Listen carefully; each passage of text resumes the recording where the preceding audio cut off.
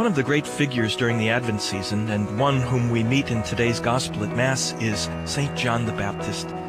Hello, I'm Father James Kubicki, and today's Gospel from the 7th chapter of Luke has Jesus talking to the crowds about John, who was a cousin of his.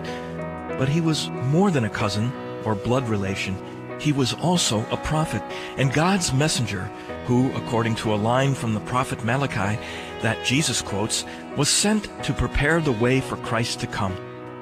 Jesus went on to heap profound praise upon John, saying, "I tell you, among those born of women, no one is greater than John." According to Jesus, he's the greatest person who had ever lived up to that time.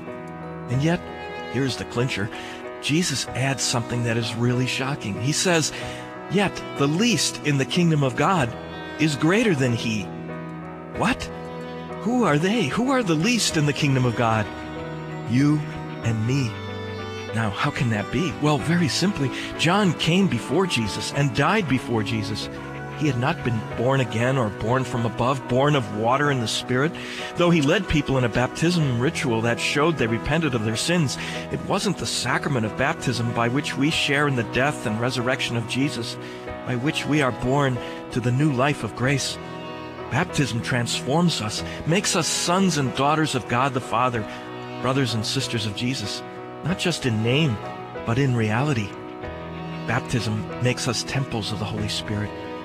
That's not something that can be said about John, who, though the Holy Spirit came upon him in his mother's womb at the visitation, didn't dwell within him the way the Spirit dwells within the baptized. And that's why the least in the kingdom are greater than John.